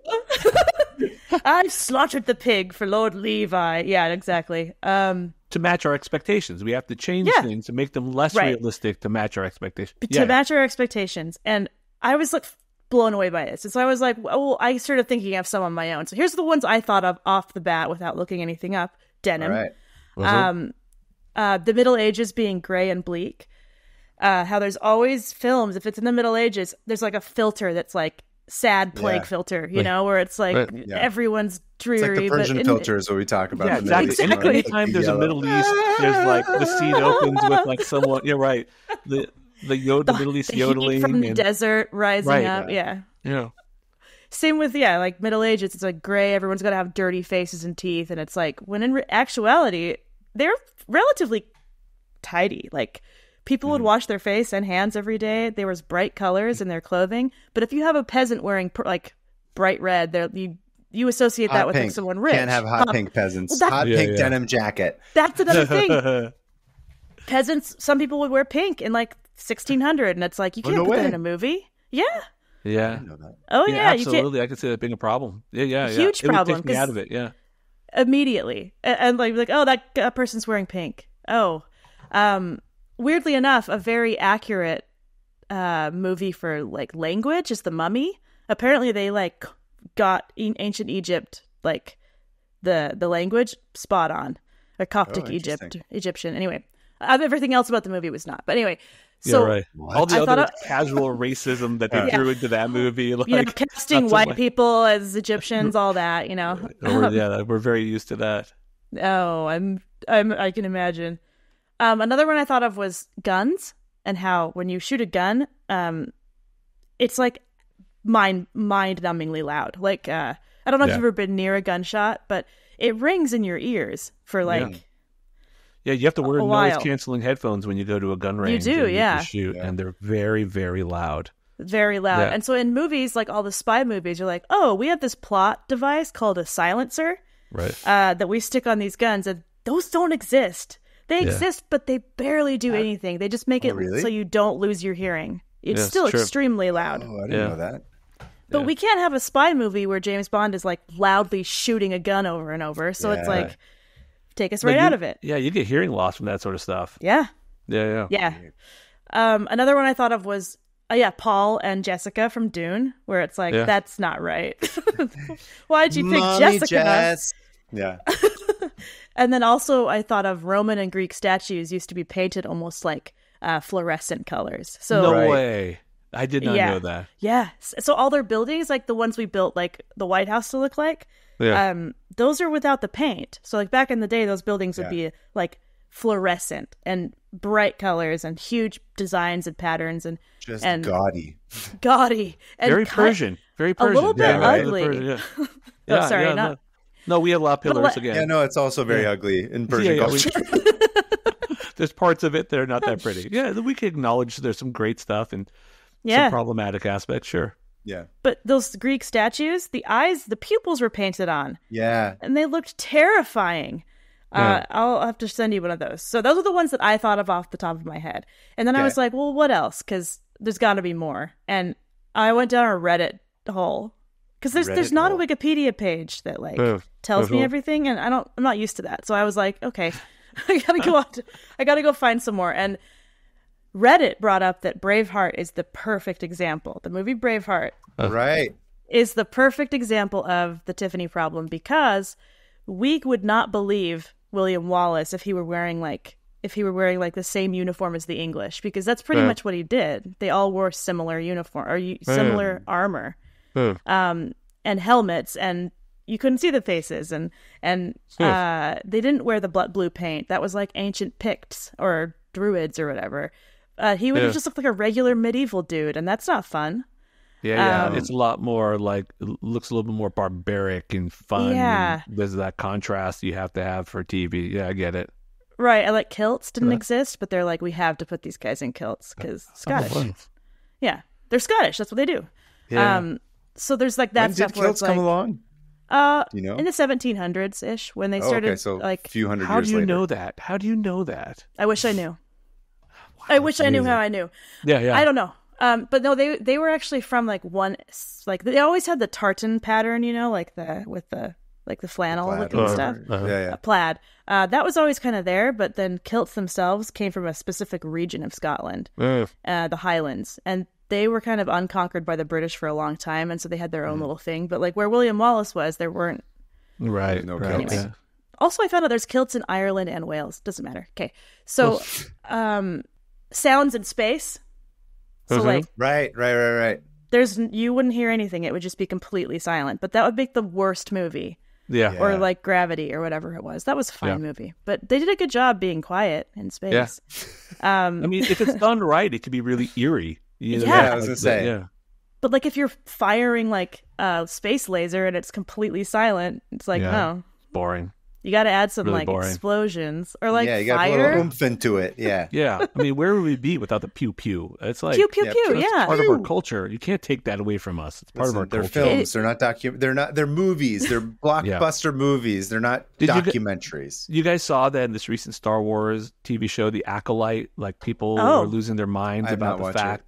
So I only watched the first episode, but online people were losing their minds about all the expected things you would think, like, why is Disney's gone woke? They have like people of color, in space.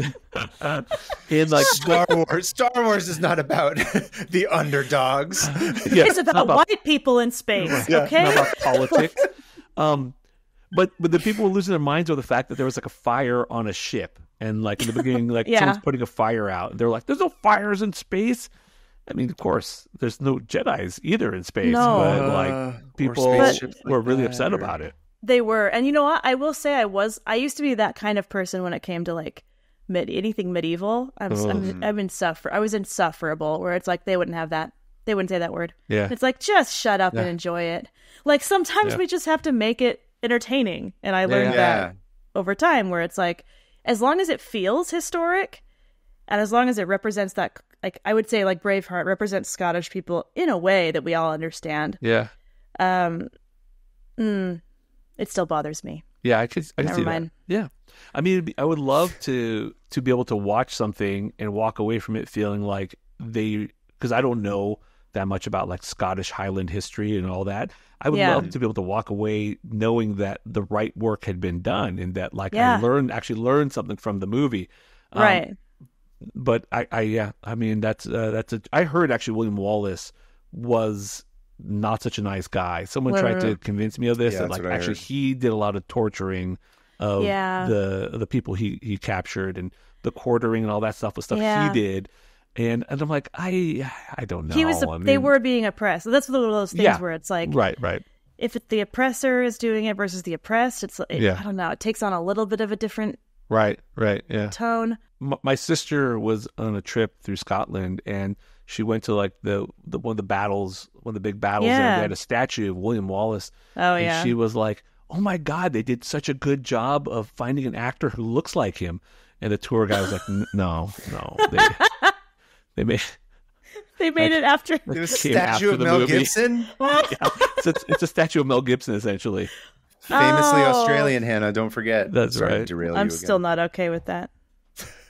With him being Australian? I just thought he was American this whole time. It kind of like messed with me. He lived, this is a tab for someday, but he did live between the two, which is why his accent's sort of like a little bit off. It's not quite American. It's not quite Australian. Yeah, I've just always categorized him as, I don't know. Other? Listen, Just you're going to be on Twitter racist? Complaining about the next Mel Gibson movie. Be like, he's not even Australian. There's no fire in space. Like being all pissed about it. Australian Mel Gibson in space movie? Yeah, I'm looking forward to that new one. So speaking of race, I was also going to say, what a weird lead in. Oh, no, go on. I'm listening. I was also going to say, there's like movies where you see Africans and Middle Eastern people in European countries, and people make a big fit about it. They're like, that doesn't make any sense. And it's like, bro, yes, it does. It was an open trade. Like, it was like, there were ships brought coming... England out of the Dark Ages. It was the Middle East. It was the trade routes. It was. You're welcome. You're welcome. It helped the economy of all these European countries to open up their trade to, the Middle East and Asia. And so, like, there was definitely, especially African, there were African people living in England in the 15 and 1600s, working at the palace, working among the people. Like, it would not be, if somebody was walking around town in London and they saw, like, an African person, they'd be like, oh, interesting. Yeah. And, it was never anything like, They weren't like, this is woke. Yeah, it's like, woke. But it's more like, oh, I wonder where he's coming in from. Or, that's, it was... Fun fact, there was also Europeans in the Middle East. Spoiler alert. Oh, yeah. Right, and Africa, infamously. Yeah, right, yeah. But yeah, exactly. Like, there was a lot more cultural, like, crossovers than we think. Yeah. So people get so upset about it. And it's like, you guys, come on. Yeah, it's fascinating. The Tiffany Problem. Very cool. The Tiffany Problem. There's a couple more things. This last one I'm saving because it's about Iran, and here's something that's interesting because as we were saying, like the Middle Eastern filter, where it's like it's a desert and everyone's sad. And everyone is always, sad, but everyone's sad everywhere, but for different reasons. It's a cultural sadness. Yeah, but the food is really good, so let's really focus on that. Food's not sad. Well, I'm sure you probably already know this. But they did have a very early form of air conditioning that worked. So there was these things that they would that are still on buildings today in Iran that are called wind catchers, and they engineered them in this way. This is like 2,000, 3,000 years ago. They engineered them in this way. I think it's in Persepolis is where they first popped up. And it would pull wind that was coming in the cooler nights, pull it down into the houses below. And it would somehow, I don't know how I explained it, but I don't know how to do engineering. But then it would push the hot air out at a completely different hole in the house and just leave the cold air. And so all through the hot summer days, the houses would stay cool and their water would stay cool. So they would have these aqueducts and like underwater, like they had pipes. They would have this whole system that it would cool the water, which would cool the floors, which would cool the house, which would also cool the people. So it was, and you see like ancient Persia in like 300, and you're like, oh, fun representation. It's funny because like being Persian, you sort of learn all these little fun facts. But the thing about what they used to call this is a yakchal, which is still the Persian word I think for refrigerator. Really? Oh, yeah. Yeah, I mean, my I didn't know garbage, that's what it's from. Okay, no, yeah. I thought that's cool. Okay. I didn't realize it was literally called the yakchal. But you learn all these little fun facts about like what Iran and the Persian culture did, and honestly, we were written out of history so much that like only now things are coming to light that like I'm still learning about, and like things that will blow your mind. Like Google the origin of pizza. This is a very controversial topic. Oh, you guys got pizza too, huh? Yes, like the first one was from the Achaemenid Empire. It was soldiers out in the field. They would have like two like poles. They'd put like a shield on top of it, and they would cook some bread with some like cheese and feta cheese and dates and stuff. And that was like the first pizza. Look up the origin of noodles. We used to think it would come from China. It actually turns out it probably went from the Persian Empire to them, or to the Arabs, and then to China. So like all these little things. But my favorite of all like these fun little things is the origin of the high heels. High heels were invented by Iranians way back in the day. Yeah. That tracks. From what I've heard. They actually came originally from Iranian horse soldiers. They were designed to help the Iranian infantrymen and the people who would then get on the horse to like get into the stirrups and connect. They need to look stylish. That makes sense. Exactly. Yeah. That's why like cowboy boots have heels. They had to do a catwalk before they actually were able to ride a horse first. Yes. And then they took them, they met like with Louis XIV in France. Oh, and, yeah. Like he saw this whole entourage. It's like, that looks cool. We're going to start wearing those. And they started having everyone wear them. And then it wasn't long before they were like, you know what? This is too hard for us. Only the women will wear them from now on. So but that's how it happened. That's one of my favorite little things about. I don't know if it's Tiffany effect, but it's along the same lines. If it were portrayed in a movie, then that would count as something that is the Tiffany effect. Every time I have a Persian in a movie from now on, they're going to be wearing 6-inch stilettos and eating pizza off of a shield that's burning hot. Taking a pizza out of one of their refrigerators. So the refrigerators you were talking about were also super ancient, and they were built in this like a conical kind of formation where it was able to keep the cool air. It was wild. Go read if you want to go read about like how it actually works. There's all this like science to it, but they could keep ice. I could keep ice unmelted throughout like the summer months. Very cool. Yeah. Yeah. Hey, let me just say, Hannah, thank you for giving us a shout out. We appreciate that. Yeah. What? Why do you look so? You're like, sorry. What? When people say thank you, sometimes I get defensive. I don't know why. Yeah. That's awesome. I was attacking you, but no, I was saying thank you for giving us the Persian shout out. That's very kind of you. I the Persian inclusion. thought it was really interesting. And there's tons of these. So, and one more thing, it's not just on TV. Here's another one that I thought was fascinating: is when Apple rolled out the shuffle feature on iPhone and iTunes. They used a true randomized formula, and then everyone's like, dude, this isn't even actually that random. Like the same songs keep playing next to each other, and and when really it was random, but it didn't seem random, right? And so they reprogrammed it to feel more random when really it wasn't. Weird. Wow. They were just trying to like separate people's expectations. So it's not actually random, it's just made to feel random, because truly random, we could get like brand the same songs over and over, yeah, you could by chance. And so that's the Tiffany effect. And can you guys think of anything off the top of your head that you would think would be like something like that? So much of the Persian culture stuff that we talked about as depicted in Hollywood. You know, we're not terrorists, surprisingly. Yeah, exactly. They're like in order to soothe the Western mind, every Persian person needs to be portrayed as a terrorist who wants to blow everything up. Believe it or not, that's not true. What? It is hard. It is hard for, I think, Hollywood in general to know how to depict Middle Eastern people or Persian people in film. Like, because we can run a pretty wide gambit in how we look.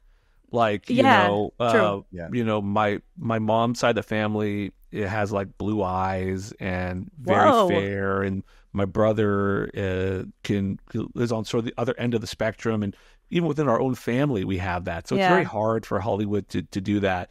I mean, that's why they typically they'll have a TV show, and it's not an Iranian actor playing an Iranian. They'll find like an Indian actor, because they're like, this is what people expect. This is what people expect us to look there like. There it is. Yeah. Well, man, this has turned into the Iranian episode of this podcast. I was going to say, I was like, this is for sure going to mostly be about it. I'm not even that Persian, which is the funny part. What are you talking about? I'm not even that Persian, which is like the funny part, you know? It's like, but you put two Kaves together, this is what happens. Yeah. What are you going to do? Yep. Well, thank you for the Tiffany effect. That's wonderful. And now we've come to our favorite part of the show, which is when we get to destroy our tabs. So we need to figure out, Kaveh, do you have any suggestions of a fun sound effect that we can use to kill them? Do you have a kersplat? A good, solid, classic kersplat? Yeah. Okay. All right. Guest says classic kersplat. Let's do it. Kaveh, you want to lead the countdown from 3? Okay. On 3, 2, 1. Kersplat. Kersplat. Beautiful. Okay, So excellent. Wow. Yeah, there we go. They're gone. Moving along to listener emails. Hannah, I'm going to go first. Yep. So our first email is Julie from Ayrshire, Scotland. Funny enough. Oh, I think it's Ayrshire, but it's whatever. Ayrshire, I'm sorry. Ayrshire, Ayrshire. Don't look. We'll just edit this out. Ayrshire. I'm probably wrong. Ayrshire or Ayrshire. I know it's not Ayrshire. It's the Shire, okay? Oh, there we go. This is from The Lord of the Rings. It's from the Shire, Scotland. Hi, Hannah and Kaveh. Your continued request for listeners to write in finally got to me. So here's my tab. Bog bodies. I love bodies. I know you do. Oh, dude. Have you ever seen one in real life? In real life? No. Oh, they're so...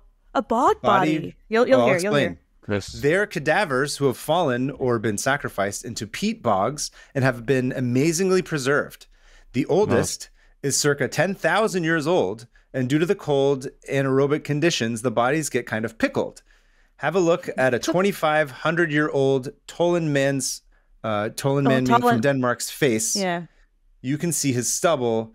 Internal organs are also preserved, which means archaeology can learn so much about diet, living conditions from these pickled people, which is a fun phrase. I'm going to send you the link real quick so everybody can see and know what we're talking about. I think I already have the tab open on Tolen fan because he has a haircut, a very specific hairstyle, I think. Yeah, it's coming back. It's really fashionable. Anyway, I love bog bodies. Okay. Is that the email? No. So it keeps going. Okay. Bog butter has been found in Ireland. Yeah. I think they have also used as cold store for dairy products. Doesn't sound particularly palatable, mind you. But although I come from part of the world which has peat bogs, which is West Coast Scotland, don't worry. I'm not planning on any ritual human sacrifice. Oh. I've been reading about prehistoric Northern European culture ever since I found a load of worked stone tools on my local beach. No. Are you... They're currently with the treasure trove in Edinburgh being studied. Under Scots law, they belong to the crown. Old King Chuck owns all archaeological finds by default in Scotland, even if it's private lands. Keep up the good work. I'm enjoying listening and inevitably opening up more tabs than ever before. I usually just wait until I have so many I get irritated by them and then just close everything at once. Feels good. What a rush. Cheerio for now, Julie. Wow. Thank you, Julie. Julie, so in Ireland at Dublin Trinity College, I think they have a bog body exhibit, and we went and looked at them because you could go in a room and go in a little area where they were, and you could look I got right up close to its face, and it was one of the most wild experiences of my life because I was just looking at this 5,000-year-old, really well preserved corpse. You could see the fingernails, you could see the hair. Anyway. Wow, that's amazing. I'm looking at the pictures right now, too. They are very well preserved. Very. You can see, what they ate. I think the Tolen man had, a belly full of berries and nuts or something random. Nice. God. And I mean this. I want to be buried in the bog.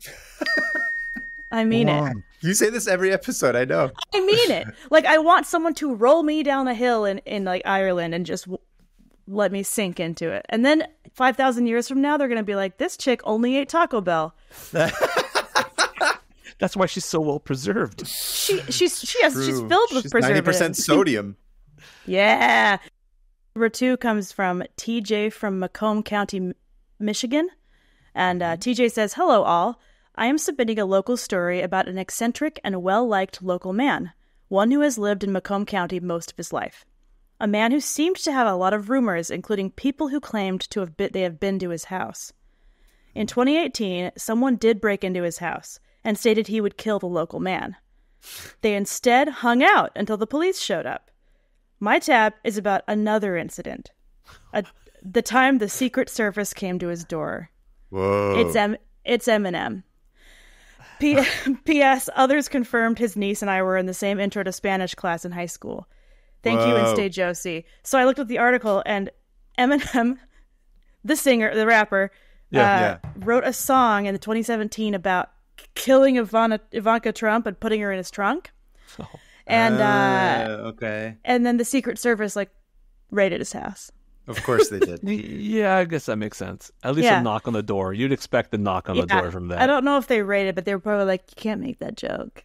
Yeah. But I just love how I was like, oh, this is about a fun local story. No, it's Eminem. What? I wonder though, was it the full was that what the song was about, or was there just one just a line verse. in a song? Yeah. Okay. I went and read the song and I was like, oh yeah, that's not great. But it's Eminem. He always talks about murdering women. Famously was about his whole the reason he got famous was Stan, right? It was all about the guy that wanted to murder the guy. Really, if anything, the FBI probably showed up and they're like, listen, bro, that's old hat. You need a new trick. Yeah. You need to come up with some new shit. Different? Yeah. Famously known for helping artists. Yeah. Yeah, they love us. Trying to push careers along. Right. Okay. I'm an illustrator for the FBI. That would be a fun job. Yeah. If you guys have an email that you'd like to share with us, please go ahead and send it to 500opentabs@gmail.com. That's 500opentabs. Give us a little bit of a blurb of what you learned. Include the link. And most importantly, tell us where you're from, especially if you're Eminem, so that we can find out where we have friends. I would like to, we would like to thank Dr. Hoda for joining us on this episode. It was very wonderful to finally have you and to have another Kaveh on the show ask questions. Thank you for teaching us about, what was it? Pig murder? Pig butchering. Tortoise slaughter. What was it called? Tortoise slaughter. The tortoise slaughter scam. They're so delicious. Turtle soup. Apparently they were really good. Turtle soup? But no, turtle. Thank you. Turtles. Thank you, Kaveh, for coming. Would you like to tell our audience about where they can find you, what you're up to, anything that's coming up, anything that they should know about? First of all, thank you both so much for having me on the show. This is super fun. This was it was such a joy to not only talk to you in real life or sort of real life, Kaveh, but also really nice to meet you too, Hannah. You too. And if people don't have enough Kaveh in their ears, you can never get enough. You can listen to my podcast, The House of Pod. You can get it pretty much wherever you get your podcast. It's sort of a humor adjacent look at public health and where it intersects with popular culture, the news, social equity. And sometimes I'll cover just things that are not related, but I really want to talk about the truth behind the movie 300. And we'll go into topics like that sometimes too. So if you enjoy the show, there's a decent chance you'll also enjoy mine. So give them both, put them both on your listen and be like, okay, it's my Kaveh time. This is we're just gonna do a lot of Kaveh today, and And you get into some of the nitty gritty with it too. You talk about because you're an actual doctor. So these are facts coming from a person who actually knows what he's talking about. Or I have someone who does. Come on. So yes, that's cool. That's very true. Yeah. How do you're I the first get rid one of ours? my IBS? Yeah, we'll talk about that. We'll bring you on. We'll do a whole show about it. Oh, wonderful. Yeah. Sorry. I mean, you'd be surprised, but that's a lot of the questions I get. Yeah. It's a very common question. It plagues me. Yeah, it's a problem. It's a problem. Don't let anyone tell you it's not. It is. Thank you. Yeah. That was really weirdly validating. Thank you. Yeah. And where do they find you? Okay. On Twitter where can or we find Instagram you? or anything? So you can also find me on Twitter at the House of Pod. And I'm on Instagram and Blue Sky and all the other socials, but I don't do that much on them. So if you want to reach out to me or tag me in something, Twitter is probably the best place to find me. Cool. All right. And if you want to find Kaveh 1 and I'm at Hannah Hillam on everything. And I'm number 2, Kaveh. I'm number 2. I'm Kaveh Supreme. Yeah. I'm the Taco Supreme. I'm getting Taco Bell after this. Yes. 500 at 500 Open Tabs is our handle. We're on Instagram. We're on Twitter, sort of. Not really. I'm barely on Twitter anymore. Yeah. My personal account is at Kaveh Taherian on Twitter that I barely check, but also at PermaFriends on Instagram. At the time of this release, we are 1 week out from San Diego Comic-Con. If you're going to be there, please come see us. Hannah and I are tabling next to each other in Artist Alley, BBO1 and BBO2. Additionally, we will be hosting a panel, which by the time this comes out, we're going to have to announce it. It's Escaping the Algorithm is the name of our panel. We have some awesome guests. Hannah, you want to tell them who's going to be on the panel? Yeah, so far we have Lindsay Ellis, author and friend of the podcast. We have Holden McNeely of Page 7 and Wizard and the Bruiser podcast. And let's see. Of course, my mind goes blank. Patrick Ballesteros, the illustrator. Patrick Ballesteros. Yeah. Great illustrator. We also have Daisy Noemi, who helped from LA Zine Fest. LA Zine Fest together. It's going to be a really, really interesting conversation. I think we got people from like all walks of life. I think we're talking about how to build community outside of like algorithmic sources. So yeah, because we're all miserable and we hate being on all the social media platforms and the way they control how we interact with each other. Yeah, so we're all like, how do we actually do this using the internet, but not in the way where it controls us? We want to control it. So as of right now, that's going to be Saturday at 1 p.m. in room 28DE, unless for some reason that's changed, and we will update. Like I said last time, I'm going to be like, blah, blah, blah, blah, blah, so I could just slip the voiceover on top of it. But Saturday, 28DE, 1 p.m. at San Diego Comic-Con. Also, come see us. Also, look for our fans, which literally means fans that are hot, because we're going to be doing It's hot in there. It's very hot in there, but we're also doing... Why do I always forget what it's called? I keep calling it an Easter egg hunt. Scavenger hunt. Easter egg hunt. Nice. Also Persian. The painting eggs, they did it first. Come do the Persian Easter egg hunt. I didn't know that, but I believe it. That sounds right to me. Westerners were like, this is cool. We're going to paint eggs. Bizarre. And we're going to make it about Jesus. Right. So... And throw a bunny in there. Yeah. Rabbit. Anyway, that's pretty much it. Once again, Kaveh, thank you. Thank so you. Lovely to finally get you on the show. Guys. Thank you again for your tab. Wonderful time. A delight. Hope to have you back again soon. And in the meantime, keep it Josie, everybody. Keep it Josie. Yes. That's the thing. That's the thing with our catchphrase. It makes no sense to anybody. Do it, but do it. Yeah, keep it Josie. Okay. Bye. Bye. This is never the part I'm good at. Bye.